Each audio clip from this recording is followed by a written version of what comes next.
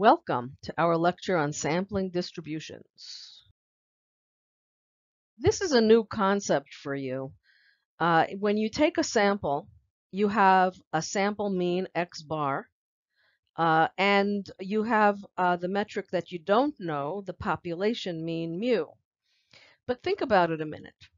You could have taken a different sample, you would have had a different x bar, and yet another sample, you'd have another value of x bar. You could have hundreds or thousands of samples. Each one of them would have a different value of x bar. There's only one population mean mu. When you think of it this way, x bar is a random variable, just like the underlying population x, where x is the random variable with its own mean and its own standard deviation. The distribution of the x bars, if we're imagining taking a lot of different samples or potentially having a lot of different samples that we could have taken, each one with its own x bar then is the random variable. Of course, there's only one mu, there's only one population mean, and we call that mu, and chances are we don't know what it is. Let's continue imagining this distribution of the x bars that we're talking about. Every time we could imagine taking another sample, we would have another value of x bar. We could have hundreds of these samples, thousands of these samples, millions of these samples, until we imagine a fully formed population of x bars. And you know what? Approximately 95% of the x bars would be very close to the true population mean mu, within plus and minus 2 standard deviations. This is because the x bar random variable is normally distributed as long as the sample size is relatively large. It follows a normal distribution centered about mu, the same mean of the underlying x population. This reasoning that we just went through, we're going to see it a little bit more formally, is called the central limit theorem, and everything we do in statistical inference relies on this theorem. Here's what the central limit theorem says.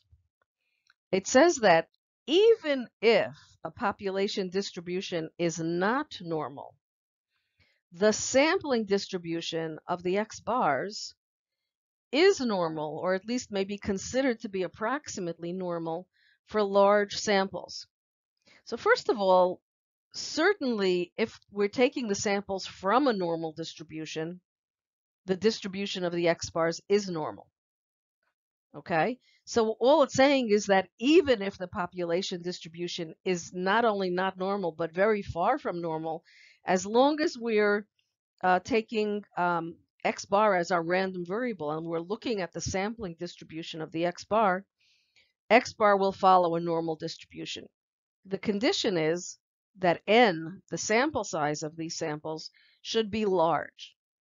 What is large? That's going to be different depending on the statistician you talk to, depending on the textbook you're looking at. Certainly at least 30, some say 50, some say even higher. This is the central limit theorem. This is a hypothetical sampling distribution of the sample mean. That's the x bar if n is relatively large. And these are the properties. Now remember, don't confuse x bar and x. This is the x bar, the sample mean. So it has to be based on a certain sample size. We're looking at x bars and looking at their distribution. So now we know, first of all, if n is relatively large, and some, we'll use 50 probably as a cutoff. Okay, we can say the x bars will follow a normal distribution. The expected value of x bar, that's the average of all the averages. The expected value of x bar is mu. Now, what about the standard deviation? We call that, this is the standard deviation of the x bar. So we show it as sigma, the lowercase x bar. The standard error of the mean, sigma x bar, is equal to the population standard deviation divided by the square root of n. So this means that for large samples, the sampling distribution of the mean, the x bar, can be approximated with a normal distribution. And notice we see on the right side, you see it, The expected value of x bar is mu, and the standard error of the mean, that's shown as sigma x bar, is sigma over the square root of n. Now, there's one little thing you don't have to worry about in this course. In the rare situation where you've sampled more than 5% of the population, which means lowercase n is more than 5% of capital N, the population size, there is something called a finite population correction factor. That's so rare, we're not even putting in the formula for it, but it does make an adjustment to the formula. Okay, so you can forget about it. Just be aware of something called the finite population correction factor. If, in the unusual case, you sampled more than 5% of the population. Look at a very, very trivial example, just to help you understand the whole idea of sampling from a population and the various kinds of X bars. It helps you understand what, when we say X bar is a random variable, what that means. Now let's take a population that's very small, 5 elements. And there are the elements, 1, 2, 3, 4, 5. So we have 5 elements in the population, and we're taking samples of size 2. Again, very strange that your sample size is 40% of the population, because we talked about finite population issues. But anyway, this is still illustrate what we're trying to get across. The 10 possible samples you can take, that's n combination 2, and n is 10, n is 5, I'm sorry, 5 combination 2. So the 10 possibilities. Since we know the whole population here, which is just 1, 2, 3, 4, 5, the capital N equals 5, we can compute the population parameters. Mu is 3, the average of 1 plus 2 plus 3 plus 4 plus 5 divided by 5. The population mean is 3. The population standard deviation is 1.41. Okay, we've looked at the entire population. Now we're going to look at the sample means. Okay, now look at all the different possible, there are only 10 samples you can get out of 5. You might get a 1 and a 2, and the average of that would be 1.5. You might get a 1 and a 3, the average of that would be a 2. You might get a 1 and a 4, that would be 2.5. And you might even get a 4 and a 5, and you get 4.5. So the 10 possible sample means here. Average out, take the average of the averages. Okay, so you add them all up is 30 divided by 10. Guess what? The expected value of x bar, not x, but it's x bar, is 30 over 10, which is 3. Now we see what unbiased means. Now, again, this is a very trivial example. But try to imagine the same thing happening when you're taking samples of size, let's say 1,000, out of a population of 330 million. That's the population of the United States, roughly. 330 million, you're taking samples of size 1,000. The same thing's going to happen. If you average out those X bars, let's say you're measuring income, and you're averaging out all the X bars, you'll be getting mu. It's called unbiasedness. There's no bias. The expected value of X bar is always going to be mu. Now that we know a little bit about the sampling distribution of X bar, not to be confused with the sampling distribution of X. Remember, X is the individual value. X bar is a sample mean. We can actually turn it into a Z value. And you can see the formula there. Z equals, if you take X bar minus mu over sigma of the square root of n, that essentially converts your sample mean into a Z-score. Why? Because you're taking the mean of the X bars, which is the mu, so you do X minus mu. You divide by the standard error of the mean, sigma X bar, the standard deviation of the X bars, and now you have a Z-score. And in fact, if n is large, some say 30, 50, you don't have to worry about that problem. Your teacher will tell you. You can use S as the unbiased estimate of sigma, and there's how to get a Z-test. You take X bar minus mu, which is, again, the mu is the mean of all those X bars, divided by S, because we're using S as the unbiased estimate of sigma. So we divide by S over the square root of n, and now we have something that will give us a Z-test. This will be used a lot in this course, and this is a Z-test for large samples. Let's do a problem. Suppose we have steel chains with an average breaking strength of mu equals 200 pounds with a standard deviation sigma of 10 pounds. How do we know that this is the distributions mu and sigma? Well, presumably the production process is very well controlled, and we know what the average and the standard deviation are supposed to be. Now, let's say you take a sample. You're not gonna test every single chain that comes off of this production process.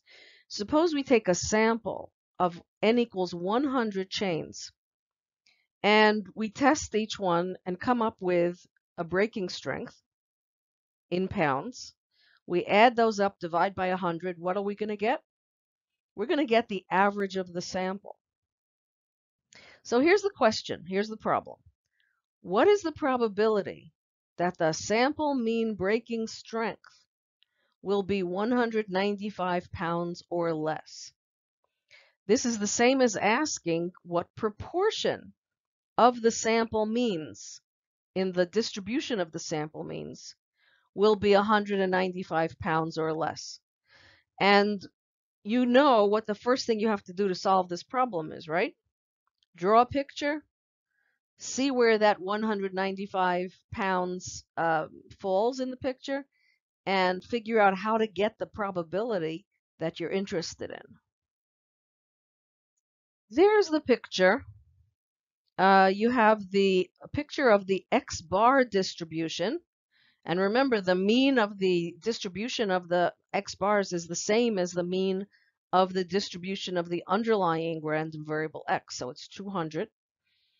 But what we want to know is what's the probability, which is the same as saying what's the proportion, what's the percentage, what's the area under the curve, that's 195 pounds or less. With 200 pounds in the middle, that's the mean. Asking for 195 pounds or less means we're asking for the tail probability. And you can see that very, very clearly in the picture that you're looking at. Now, you don't really know how large or small that tail is until you actually compute the z-value, right? And we get the z-value using the formula that we saw on a previous slide.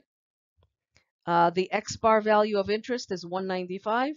And as always, every time we use a z statistic, we're taking the random variable that we're interested in minus its mean divided by its standard deviation. And in this case, since the distribution, the random variable is the sample mean, its mean is mu, the same as the mean of the underlying population X. And its standard deviation is the standard error of the mean, sigma over the square root of n. We end up with a z-value of -5. Now, by now, you've had enough practice with the normal distribution to know that a -5 is way out in the extremes, in the extreme negative side of the distribution. And if you try to look this up on a z-table, you'd have to have a very, very good z-table for this, and you probably won't be able to. Why? Because it's very, very close to zero. And in fact, that's as good as you can get with the answer to the problem. The probability that you'll have an average mean breaking strength in your sample of 195 pounds or less is very close to zero. And remember, by the definition of the normal distribution, it's not going to go down to zero. So theoretically, all we could say is that it's very close to zero. Of course, if you've been using the cumulative standard normal table, you will see that to get the area in the tail from negative infinity to -5, negative 5.0, it is a very, very tiny number. 0.000000287. Assuming I had those zeros all correct, that's the probability and the answer to the question. Problem we're going to do now with bulbs foreshadows what we're going to be doing in inference called hypothesis testing. You see the word claim. That's going to be called a hypothesis. Okay, a manufacturer claims that its bulbs have a mean life of 15,000 hours and a standard deviation of 1,000 hours. Okay, that's their claim, and we're going to accept it temporarily. We call that a straw man. We've accepted it. Let's see. Quality control expert takes a random sample of 100 bulbs and finds a mean. Now again, it's a sample mean, so it's X bar of 14,000 hours. Well, should the manufacturer revise the claim? Basically, we're looking at the sample, we call it the sample evidence. Using the sample evidence, does the claim about mu make sense or not? So again, this foreshadows something that's very important. It's called hypothesis testing, but now you should be able to understand the logic, and we'll do more of it throughout the course. But like everything, we're going to try to turn the sample evidence and turn it into a z-score. But temporarily, we're going to accept the claim. They told us mu is 15,000. That's the company, so why not believe them at this point? Okay, notice what we've done. We've taken the sample evidence, that's the X bar of 14,000, and the S of 1,000. Actually, we're using the sigma, estimating sigma, but they told us sigma, the population standard deviation, is 1,000. We've accepted it temporarily. And now we're taking the sample evidence, and we've turned it into a z-score. Now we know that most z-scores, if if something's normally distributed, should be between plus and minus 2 approximately. Well, let's see what this z-score becomes, the sample evidence. 14,000 minus 15,000. That 15,000 is the mu, 14,000 is X bar. Then we have the standard error of the mean in the denominator. And since we're accepting the sigma as being the standard deviation, we know we have to divide by the square root of n. So it's 1,000 over the square root of 100, which is 100. So we have minus 1,000 over 100. Our sample evidence is an incredible minus 10. Well, that's like, we don't have a table that goes to minus 10. Even our cumulative table goes to minus 6. Minus 10, you're going to have to do a lot of research to find it. It's like 1 in a trillion or something. You're 10 standard deviations away from the mean. So what I would tell the company, they better revise their claim. The likelihood of their claim being true is like very, very small, incredibly small. Not impossible. Remember that the distribution goes all the way to minus infinity, but this is super unusual. Reject the claim and tell the company, we doubt that your bulbs actually last 15,000 hours. It's probably a number closer to the 14,000 hours. We're going to be looking at two kinds of problems that you're going to have to see. One is A. In problem A, you're going to see we're looking at the individual motor. In B, we're going to look at a sample mean based on sample of n equals 100 motors. So let's look at the problem. Okay, we have a large automobile company, and they make a motor, and they've estimated the life of their motors. Now, if they figured out mu, they say mu is 100,000 miles, and the population standard deviation is 10,000 miles. Okay, so we know mu and sigma. Now, question A asks, what is the probability that a randomly selected, I'll use the word individual motor, has a life between 90,000 miles and 100,000 miles? Again, it's X, it's not X bar. B asks, different kind of question. If we take a random sample of 100 motors, that means N is 100, and we'll look at sample means, X bar. What is the probability that the sample mean will be below 98,000 miles? Let's solve A. The probability that a randomly selected motor made by this company has a life between 90,000 miles and 110,000 miles. You can see from the diagram, and always draw the picture, from the diagram what this looks like. Well, we're going to have to turn 90,000 into a z-score and 110,000 into a z-score. Okay, the z-value for 90,000, given that you know mu and sigma, is 90,000 minus the mu of 100,000 divided by the sigma of 10,000, it's minus 1. The z-score for 110,000 is 110,000 minus 100,000 over 10,000, that's plus 1. So you're really trying to see the area between minus 1 and plus 1 using your z distribution, your z table. And you know by looking at the table that the area on the right side is 0.3413 and on the left side is 0.3413. It's symmetric. And your answer is 0.6826. Now we're going to solve part B. Remember, this is looking at x bar, so we have to work at the distribution of the x bar, which also follows the z, the normal distribution. So the question was, how many sample means will be below 98,000 miles in life? Okay, so using the formula, now it's the formula for x bar, not x. You're going to be using the formula for x bar. So z equals x bar minus mu over sigma to the square root of n. Okay, and we know mu and sigma that were given to us. And 98,000 minus 100,000 divided by 10,000 over the square root of 100, that works out to minus 2. So 98,000 miles is a minus 2 in z-score. We want the left tail. Now remember, the table is 0 to z, but we also know 0 to infinity is half, 0 to minus infinity is a half. The mu cuts everything in half, so it's 0.50 on one side, 0.50 on the other side. The way to get the left tail, what you do is you take 0.5, which is really 0 to minus infinity, subtract the piece that's between minus 2 and 0. Take the 0 minus 2 area, and which we find from the table is 0.4772. Take a half minus that, 0.5 minus 0.4772, and we get 0.0228. That tells us the probability of getting a sample mean below 98,000 miles is 2.28%. Roughly 2% of the means, of the sample means, will be in that left tail. Just to remind you what we said before, this topic is a very important topic for the rest of this Intro to Statistics course, because it has implications for statistical inference, which is a huge topic that you're going to be studying in a lot of different ways. It's all about the relationship between x bar and mu. Mu is the parameter of the population. We don't have the population in front of us, so we don't know mu. Without actually conducting a census, we're never going to know mu, certainly not with 100% certainty. On the other hand, we have a single sample that we've taken.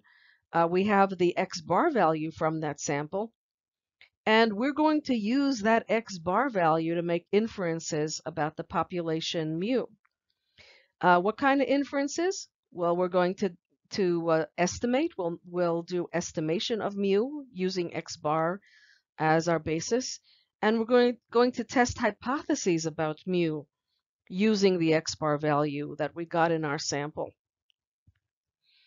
Since there are so many possible x bars, as many as there are possible samples, we use the x bar value we happen to get as a tool to make inferences about the true population mean mu.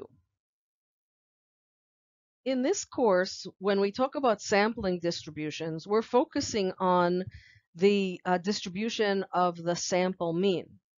X bar is used in order to make inferences about mu. Of course, statisticians are interested in other statistics and using them to make inferences about other parameters. We could be talking about the population proportion. We could be talking about the population standard deviation, the population median.